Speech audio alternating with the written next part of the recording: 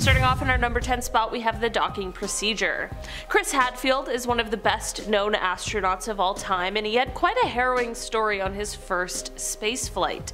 During this flight, he and his fellow astronauts had the pleasure of somehow navigating a £250,000 shuttle towards a target on the Mir space station that was about the size of a coffee cup. Yeah, the most tense few minutes of their lives, I can imagine. Chris's job was to watch and communicate the speed and range information to the pilot, which is a super important job, obviously, because it's such a precise thing. There's a time window, they have to be traveling at just the right speed, and they need to be accurate. Chris explained, quote, "If you hit Mir just a little too soft, then the spring mechanisms would bounce you off." He went on to say, quote, "If you hit Mir just a little too hard, then you would break Mir in half and kill the 3 people on board. So you've got to hit it exactly right."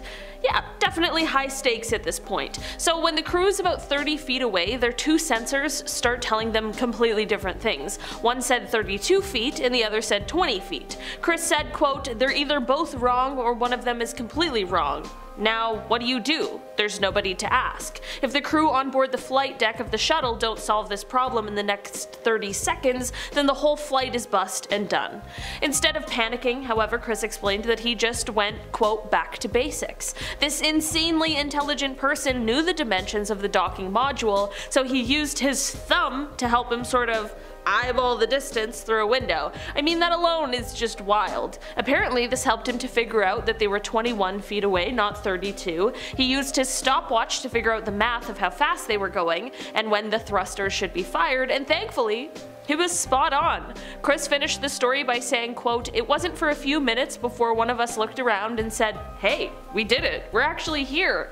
That was a big relief of emotion on board."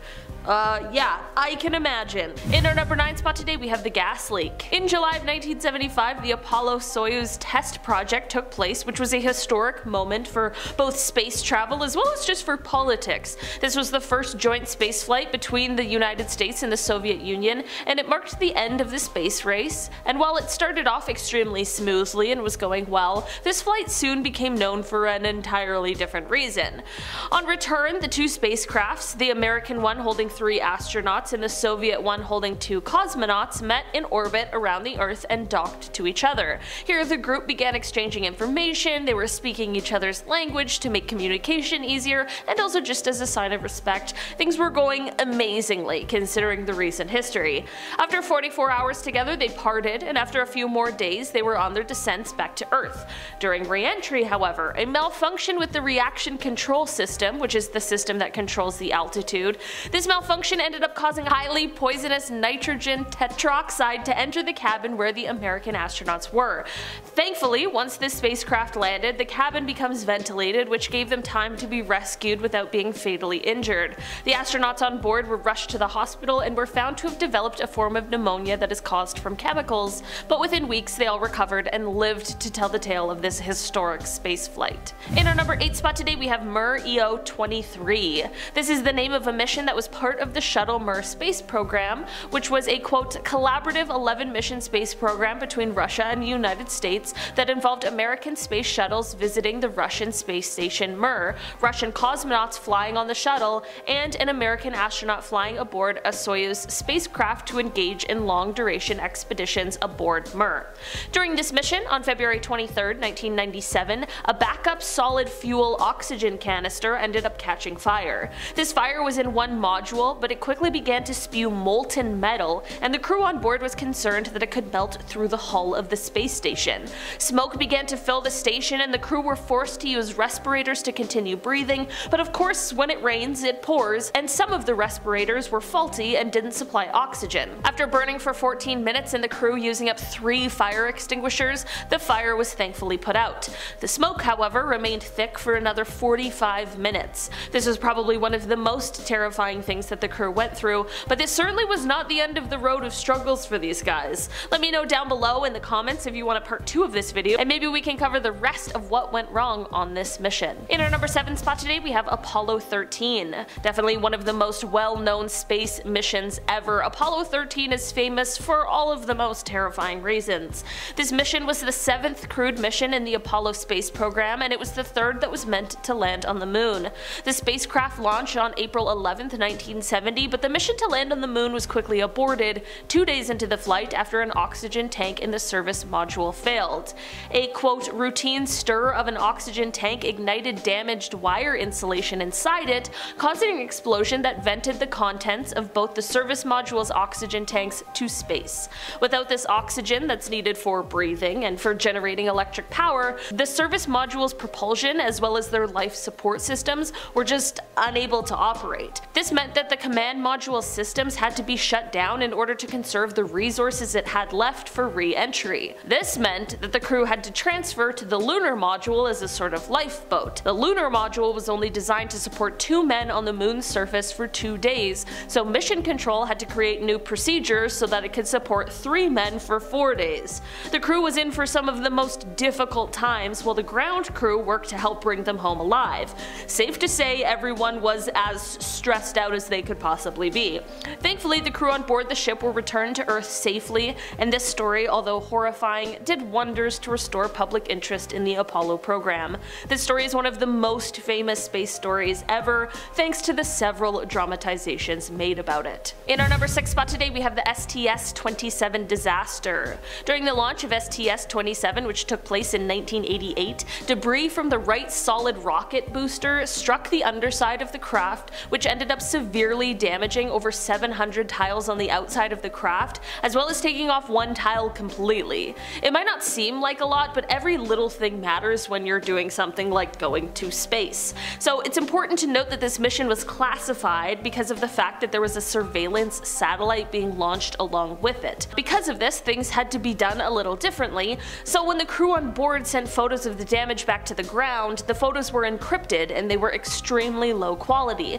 Mission Control deemed the damage to be just light and shadows and told the crew to continue, much to their dismay. Once landed, it became clear that Atlantis was the single most damaged shuttle that was thankfully able to successfully land. The survival of the crew came down to basically happenstance, which is just terrifying. This was only the 2nd mission after the disaster of the Challenger, so should this one have gone fatal, we likely wouldn't have seen the continuation of the program. In our number 5 spot today, we have the Organic Object. Leland Melvin is an American engineer and retired NASA astronaut who served on board the space shuttle Atlantis as a mission specialist. He is an incredibly brilliant man with an incredible resume, and that is exactly why this story is so unnerving. He claimed that while on a space mission as he was orbiting Earth, which for the record, how cool would it be able to tell a story like that? You're just orbiting Earth. While he was on this mission, he saw a quote alien-like organic object. NASA disputed his claims and said that what he saw was just ice, but I feel like I trust the person who actually saw it with their own eyes. Leland went on to write that whatever he saw was quote translucent, curved, organic looking. I have no explanations to offer, but I will say it certainly is interesting and a little bit terrifying. In our number 4 spot today, we have the space snake.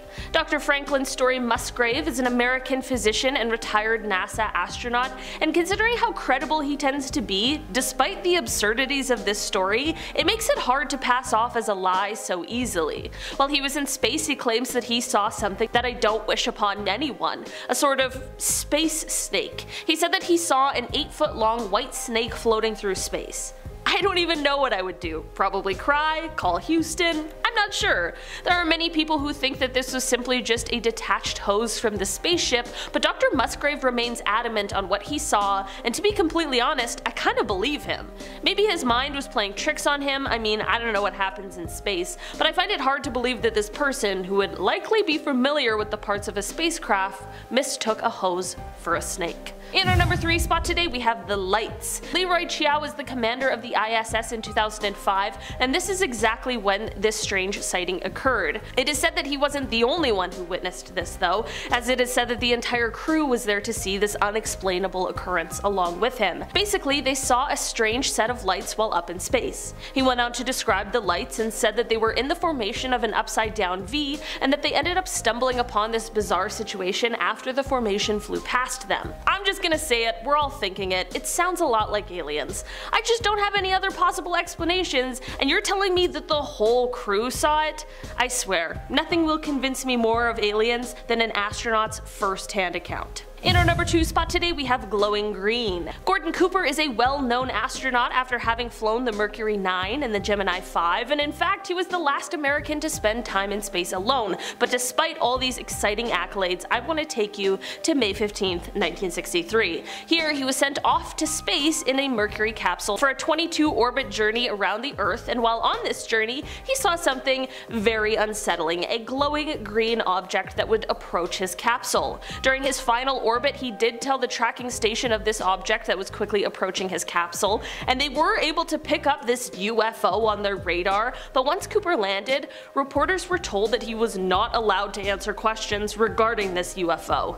It's even more interesting considering how Gordon has been a vocal and firm believer in UFOs, so I ask, what do you guys think it was? In our number 1 spot today, we have space music. After 4 days of space travel in 1969, the Apollo 10 astronauts, Tom Stafford, Gene Cernan, and John Young, were on the far side of the moon. We were full of curiosity over what the other side could possibly be containing, but it wasn't necessarily the discovery people were expecting. While the astronauts were taking photographs and experiencing this new to humans area, they began to hear some otherworldly music coming from their headsets, and this continued for 1 full hour. Gene is said to have exclaimed, "Boy, that sure is weird music, we're gonna have to find out about that," while John replied, "Nobody will believe us."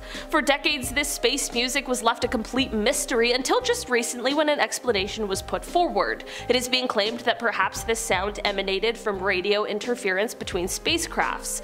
While this is a fairly reasonable explanation, not everyone is exactly convinced. Number 10. A car crash. Let's start with the drama here. Pretty sure if you say you're an astronaut, people are going to look at you differently. In a good way. Man, you've been to space. After all, you are a human being who has seen just how small the world is compared to the wide universe. Many revere James Donald Halsell Jr. after the 5 space shuttle missions he took before retiring in 2006. But he must have hit the ground hard when he came down to Earth. Halsell was traveling in his car to West Monroe, Louisiana and stopped at a Motel 6. While there, he downed 3 glasses of wine before heading back on the road, which is a no-no. Therefore, tragedy struck. James crashed into a car, killing 2 of the young passengers in the vehicle who flew from the car when they crashed. He was going extremely fast and reportedly tried to steal a bystander's car when he stopped at the site. James told police that he didn't remember leaving the hotel or how the crash occurred. Though they found no drugs at the scene, police did find 10 empty sleeping pill packages back at the room. NASA declined to comment about the arrest. Very sad. Number 9. A love triangle.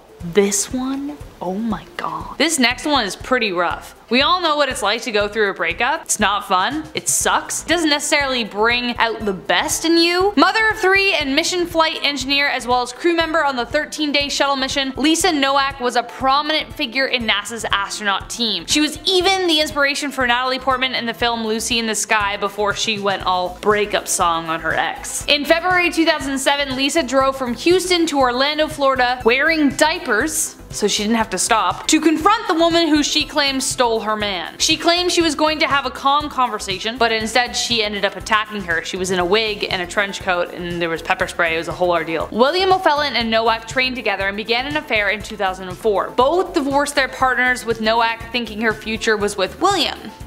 Wrong. Williams started exclusively dating Air Force Captain Colleen Shipman, and he thought Nowak took it well when he told her. Instead, she ended up sneaking into his apartment, read their email exchanges, and well, flash forward to a 900-mile drive, pepper spray, and nightmares Shipman will have for the rest of her life. Initially arrested on the attempted murder charges, they were dropped to less aggressive accusations like attempted burglary and kidnapping. Shipman and Bill are now married, while Nowak, after years of counseling, is doing much better, though she refuses to talk about the event for obvious reasons. I hope you're doing better. Number 8. Married to his work. NASA ended up wanting so little to do with this guy that they actually fired him. Today, divorce is about as common as breakups in high school. Though some happy news, it looks like the percentage is going down, but in the 60s, getting divorced was a major taboo. NASA's astronauts were about the closest thing to comic book heroes the world had ever seen, and they knew that public opinion was a huge part of their funding. So, when an astronaut hero misbehaved, believed NASA wasn't going to stand for it. Don Easel wasn't exactly a faithful husband, and he rarely visited his son, who was dying of leukemia. He also cheated on his wife multiple times at Cape Canaveral, which was flooded with eager groupies. He gaslighted his wife several times when she asked him to admit it, and when she suggested going to therapy if he thought she was crazy, he replied, "But I'll lose my job." Don and Harriet at last divorced, and NASA soon followed, firing Don as well. Bye, Don. See you later. Number 7. The Astronauts' Wives Club. Not a fun time. Speaking of astronauts behaving badly, let's talk about the reports of the Astronauts' Wives Club. These lovely ladies were used to a measly military pay when suddenly they became celebrities overnight, and given the aforementioned squeaky clean image NASA wanted to protect,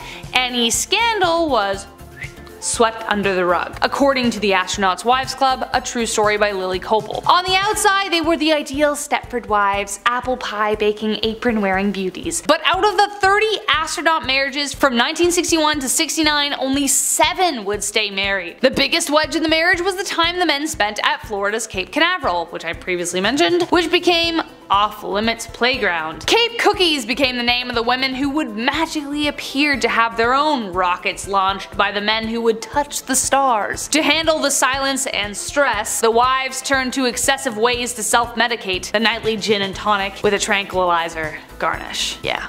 Pretty rough. Number 6. Fireflies. Ice particles, they said. Part of the capsule heat shield, they said. Could it have been that John Glenn saw something else instead? Glenn was the first American astronaut to orbit the planet in 1962. He was also one of the good ones. He and his wife Annie were married for 73 years. In fact, when he left to fight in World War II, he told her, and I quote, "I'm just going down to the corner store to get a pack of gum," to which she replied, "Don't be long." He said that every time he went away to war. She kept a gum wrapper in her purse every time after that. Anyways, grab a tissue, that's super cute, let's continue. Glenn, while flying over Australia, saw strange floating mass like tiny little stars outside the Friendship 7 capsule. When he tapped on the window, they flew off. Mission Control were at first concerned the anomalies were fragments of the heat shield, but that wasn't the case. No, it was something else. NASA has since explained the sighting as ice particles, but up until his death in 2016, Glenn never really believed it. His wife Annie finally joined him at peace, passing away due to COVID complications at the age of 100 in May 2020. Number 5. Space music. According to the Guinness Book of World Records, the first song played in space was Jingle Bells on the 16th of December 1965. It was broadcasted during NASA's Gemini GA spaceflight. Though there have been several musicians played out there in the big space ever since, there remains an artist unknown. Eugene Cernan in the Apollo 10 space capsule reported hearing a strange kind of music during a mission. What he described as a strange musical whistling sound, like how you would imagine space music to be, like the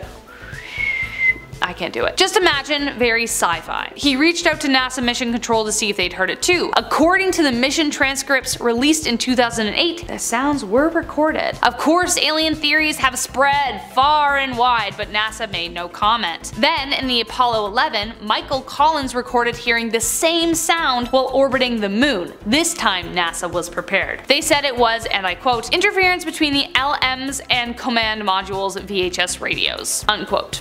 Sure it was, NASA. Sure it was. Number 4. Bright lights and beyond. It might surprise you to learn that not only do we have a ton of garbage down here on Earth, but a ton of space junk sits just above us. In fact, the estimate for just how much is staggering. Around 128 million pieces, about 6,000 tons of space debris in space. Earth's low orbit carries millions of rocket and spacecraft fragments along with dead satellites. Each one is flying around 18,000 miles per hour, so faster than a bullet? Yeah. So the likelihood of astronauts encountering space debris is pretty high, but this one example is pretty staggering. But that doesn't stop this case from being very strange. Brent Jett was in the STS-115 mission in 2006 on his way to help construct the ISS. But then he noticed, and I quote, "some kind of reflective structure," unquote, outside the shuttle. According to him, quote, "it doesn't look like anything I've ever seen outside of this shuttle, that's for sure," unquote. NASA took control of the camera and there were 3 bright objects in the sky. When they ordered an inspection of the craft, they saw nothing. Not even a hint. Space junk?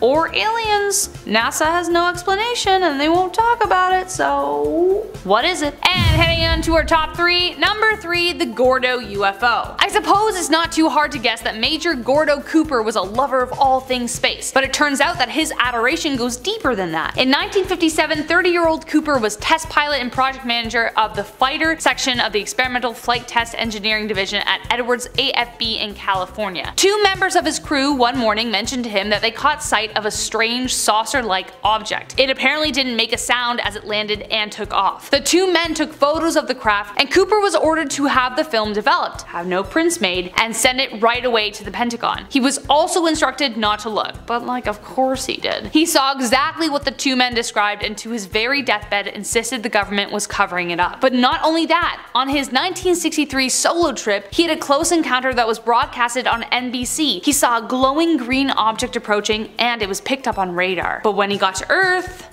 he wasn't allowed to talk about it. Number 2. Edits in space. Could NASA be editing the footage sent down from the International Space Station? This theory is hot among conspiracists. The idea really started to gain traction in July 2016. 2 different cameras 25 hours apart spotted a distinct square shape, larger than the Earth. Initially, UFO hunters concluded that it had to be some kind of unidentified object in our orbit, but another theory surfaced, that the shapes were actually attempts by NASA to edit something else out. Could it be meteors or a cover-up of something NASA has determined we are not ready to see yet? NASA was forced to deny that they didn't attempt a cover-up, but UFO hunters will never rest until the truth is revealed, even if it has been already, so we don't really know what's true. And last but not least, the Reich and NASA. Well, this is a surprising little tidbit, but honestly, I'm not too surprised. This is definitely worthy of being number 1, especially since NASA doesn't advertise it really at all. During World War II, the US recruited the help of over 1,600 German Yahtzee scientists. Yes, I said Yahtzee because apparently YouTube gets scared, they are Death Eaters. Anyways, they hired over 1,600 German Yahtzee scientists in institutes like NASA to increase their payroll. The code name for this operation was Operation Paperclip because of all the paperclips on the immigration files, which brought in Wernher von Braun and his V-2 rocket team. The former SS officer would become a US citizen and was a key architect in the Apollo program. What? In 1977, he was awarded the National Medal of Science despite having previously hand-picked slave laborers in Buchenwald for his rocket-building efforts. Yeah,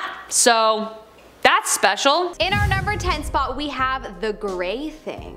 This is a story told by an anonymous online user that claims to be an astronaut who once saw an alien in an underground US base. Take it with a grain of salt, but I wanted to include it because the story was super interesting to read. He claimed to have been traveling through a US base that he didn't want to name as there is only a number of people allowed in and he doesn't want to be tracked. Anyways, at this base, he saw a gray person that was quite definitely not from this planet. Also, when out in space, he had seen a fleet of aircraft that he knew were UFOs, but he didn't think we had any contact with them yet. It wasn't until that moment that he realized that not only do we have contact with them, the aliens are actually already living among us. Interesting. Well, there are so many quote-unquote whistleblowers that have mentioned gray people, so this story could be true. What do you think? In our number 9 spot, we have the flying saucer. Astronaut Deke Slayton revealed in an interview in 1951 that he had seen UFOs. Technically not in space, but obviously the UFO would have come from space, so I wanted to include this one. He said that he was testing a P-51 fighter and flying at about 10,000 feet in Minneapolis when he spotted something strange in the distance. It was gray and kinda looked like a kite, but a kite wouldn't be flying this high, he thought. As he got closer, he saw that it was like a saucer, a disc. He eventually realized that it was starting to move away from him, and then as quick as a blink, it pulled about a 45-degree climbing turn and then accelerated and disappeared. You can see why I wanted to include this one. In our number 8 spot, we have UFO in orbit. Astronauts James Lovell and Frank Borman have claimed to have seen a UFO during the second orbit on the Gemini. There have been many skeptics around this claim, and they usually say that it was probably the Titan booster rocket that was at its final stage. However, Lovell has replied to this claim saying that he could also see the booster rocket nearby when he saw the UFO. The exchange initially reported went as follows. Lovell: bogey at 10 o'clock high. NASA employee. This is Houston. Say again, 7. Lavelle. Said we have a bogey at 10 o'clock high. NASA employee.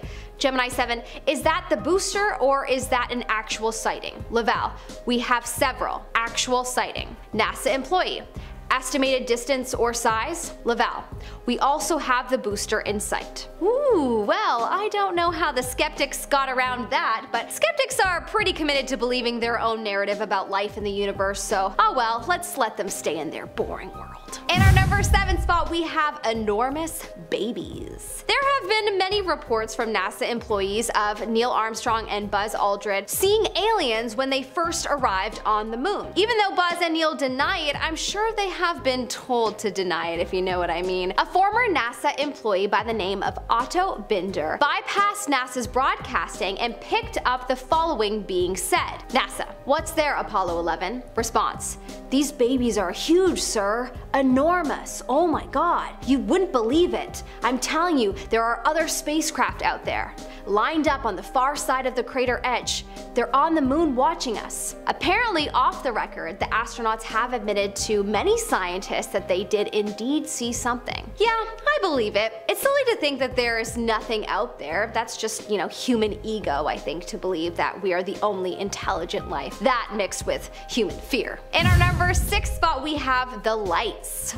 Of course, I couldn't have a list without the strange space light phenomena on it. An entire crew at the International Space Station in 2005 witnessed a set of strange lights projecting across space. Commander Leroy Chow has commented on this strange sighting and said that the light was in a weird formation as if it were an upside down V shape. The crew and Chow saw this fleet of lights in the shape of an upside down V fly past them. It would be one thing if it were just one person, but an entire crew witnessed this. That's a lot of people that would be lying. So personally, I think that's all the proof we need, folks. There is other intelligent life out there and they may be close by. Perhaps they're already here and running our government. You decide. In our number 5 spot, we have alien interaction. This one needed to be included on the list because it's really just suspicious. Very sus. Apparently, Scott Kelly, a well-known astronaut and most notably known for spending a very, very long time on the International Space Station, the longest an astronaut has ever spent there, actually. But anyways, Scott has been known to make quite a few jokes about the things he's seen out there, and we have to wonder, are they really jokes, or was he told not to speak his truth? He was quoted as once saying that aliens have it easier in space than we do. First off,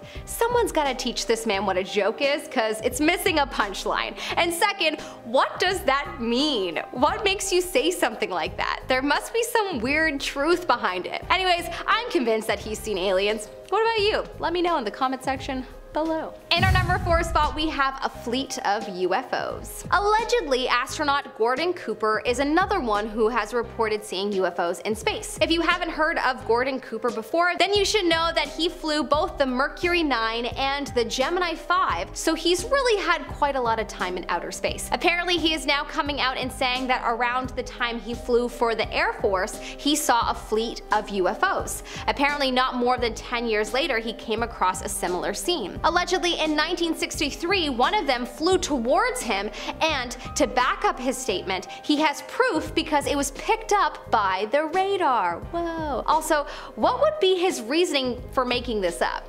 To gain fame? Nah. Well, I mean, it's possible, but he would have already gained some clout just by being an astronaut in space, so I feel like that's probably not likely, but anyways, I believe him. He's gone on to say that, quote, I believe that these extraterrestrial vehicles and their crews are visiting this planet and other planets. Most astronauts were reluctant to discuss UFOs. I did have occasion in 1951 to have 2 days of observation of many flights of them, of different sizes, flying in fighter formation generally from east to west over Europe. Fascinating. In our number 3 spot, we have the cylindrical object. Allegedly in 1991, a cosmonaut by the name of Musa Menarov caught a cylindrical object on film that he believed to be a UFO. The object was shiny, and in the film it swivels and flies across space. Originally, Musa thought it was something off the ship, but then after further investigation, nothing was missing from the ship. So after further reflection on seeing it and, looking looking back at the footage, he's convinced it was some kind of UFO ship or UFO device. What's with all the UFO objects that are so shiny? Do you think this is a UFO? Or perhaps is it something from another planet? Let us know in the comment section below. Coming up in our number 2 spot, we have the Mystery Hut. The ending to this made me lol so hard that I had to include it. A mystery hut was discovered by China's astronauts and people operating their Yutu-2 moon rover. This rover was making its way through the northwestern part of the moon when it was discovered. On the camera, a cube-shaped mystery hut was captured. This was only in November of 2021. It created a spectacle. Had moon people finally been discovered? Everyone was asking themselves. By January 2022, the rover was much closer, and what did it find? Oh, just a small piece of space rock on a crater rim. The drama. Ooh, look, a mystery hut. Probably the moon men reside there. 1 month later, alas, it is a rock. Humans are funny. In our number 1 spot, we have UFO footage. Recently in 2020, Russian astronaut, cosmonaut Ivan Wagner made a time-lapse video while orbiting space, and he claimed to have found something. Space guests, he called them. In his video, you see the curved edge of the Earth at night with a green swirl of the aura moving across the surface and several falling stars. It's such a cool video to see. Then, about 9 seconds in, you see a fleet of 5 possible UFOs. He said that because it's in a time-lapse format, you can't measure how long they were there, but in real life, it was for about 50 seconds in real life time. This video is so crazy. Honestly, even if it's not alien fleets, to see such a beautiful sight with the falling stars is just unreal. It must be incredible to be an astronaut.